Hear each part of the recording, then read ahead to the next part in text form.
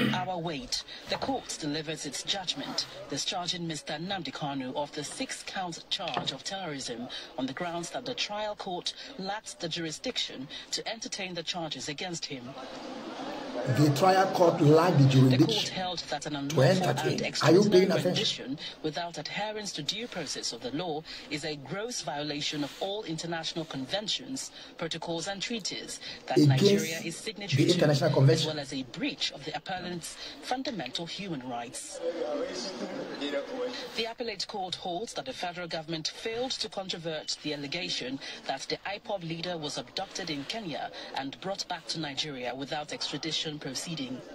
The court further adds that the government was ominously silent on the issue, which is described as very pivotal in determining whether the trial court will still have the jurisdiction to continue with the criminal proceeding before it. The court also notes that Nigeria is a signatory to African Union Convention, which it ratified on April 28, 2022, as well as the Charter on Human and People's Rights, which it said prescribed how a wanted person could be transferred from one country to another through an extradition request, which must be in writing with a statement indicating offences for which a person is wanted. The appellate court held that the government's action tainted the entire proceeding it initiated against Mr. Nnamdi Kanu and amounted to an abuse of criminal prosecution in general. Although the counsel to the federal government left the court immediately after the judgment, the lawyer to Mr. Kanu reacts to the judgment. There was one fundamental issue on which the court today anchored this judgment, this intermediate court.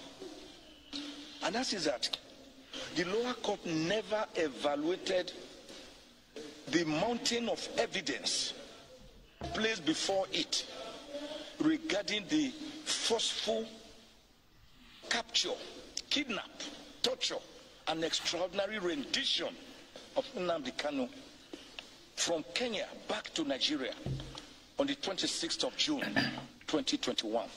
With the verdict of the... All right, wonderful people. All right, great people. I hope every one of you understand this video that we just finished watching right now. This is update of Mazi Nnamdi Kanu court case. I know every one of you knows that Mazi Nnamdi Kanu have been acquitted, but up to date is still in DSS dungeon. Now do you understand the reason why I hate Nigeria with passion? Now do you know that Nigeria is a jungle? Now, do you understand that Nigeria is a mainstream business to British people, those people that created Nigeria, that named Nigeria nigger area? Now, do you go, I hope you are going to agree with me that Nigeria is against humanity. That is why people are dying like a fowl in Nigeria every single day, because there is no rule of law. Nigeria don't know what is law. Nigeria is a jungle where there is no rule of law. Imagine that they are telling you so-called country, so-called nation. They will be telling you that diversity is our strength. But they never obey the law. They never go through due process at all. All of their thing is a kangaroo. Now you understand it. Nigeria is under United Nations Charter, under African Union Charter, and Human Rights Charter. But these people never obey common law. And you are telling me that this is a nation. And some of you will be where you are residing, already made land. And you will be telling me that Nigeria, my country. I love Nigeria, my country. And this is the country you're talking about. That Nigerian jurisdiction don't obey their court. They don't obey the law that they made. They made it, but they don't obey it. Now do you see the reason why I hate Nigeria with passion? Now do you see why Nigeria can never be fixed? You know the reason why I keep on repeating this to our people. We are not one people. That is why you are seeing all this shenanigans playing every single day, because we are not one people. Just imagine our own representatives never want to ask about their son, about their brother, that the court, so-called competent court in that contraption called Daminibuzu, have released their brother and their son discharged him, acquitted him. They are still holding him. These people don't want to ask. But why? But why are you people still holding this man? And Nigeria by themselves, the Nigerian court jurisdiction, or don't even want to talk about how did you brought Mazi Nnamdi Kanu from Kenya back to Nigeria? How did you do that? Did you go on due process? Did you seated in the court? Did you have any court seated? Did you put anything on writing? All this thing that I said here, Nigeria is against humanity. Nigeria never go through due process to be able to achieve what they want. Because they are not human. Nigeria don't reason. Nigeria don't have any sense of reasoning at all. That is why I keep on telling people that the foundation of Nigeria was built on fraud. Nigeria is a fabricated. That is why you see, when I tell you that Nigeria is a mainstream business, you have to go back to your history and, ask yourself or read the history, and then you come in conclusion that Nigeria was built not as a country, but as a mainstream business to be able to trade. That is how they come up and say that, okay, what are we going to do now? Let us name these people, these idiots that are living this place. Let us name them Nigeria.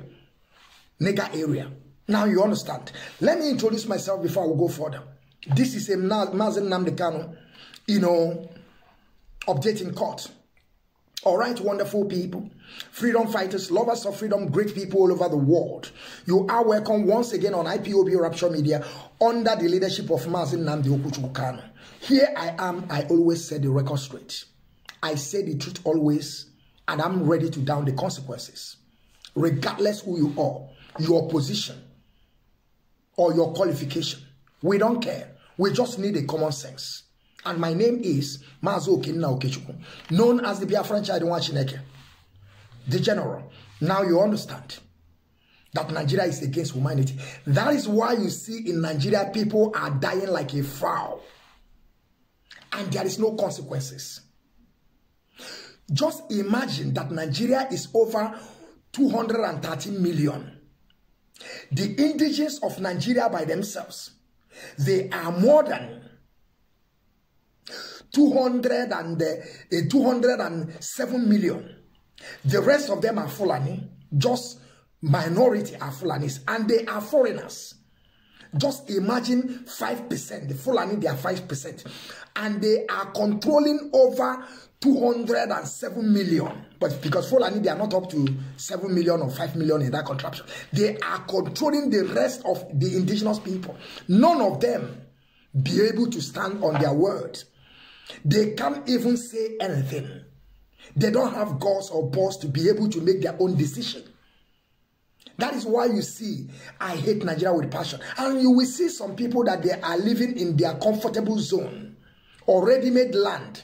They will be telling you, I'm proud of Nigeria. Nigeria, my country, where more than 100 people are dying every day in the hands of Nigerian terrorists, Nigerian government terrorists, the Boko Haram, the ISPA. They have more than 8 terrorist groups in northern part of Nigeria. And you are proud of this. Some people don't even want to use their sense and understand the mess that they are into. Now you understand what I'm talking about.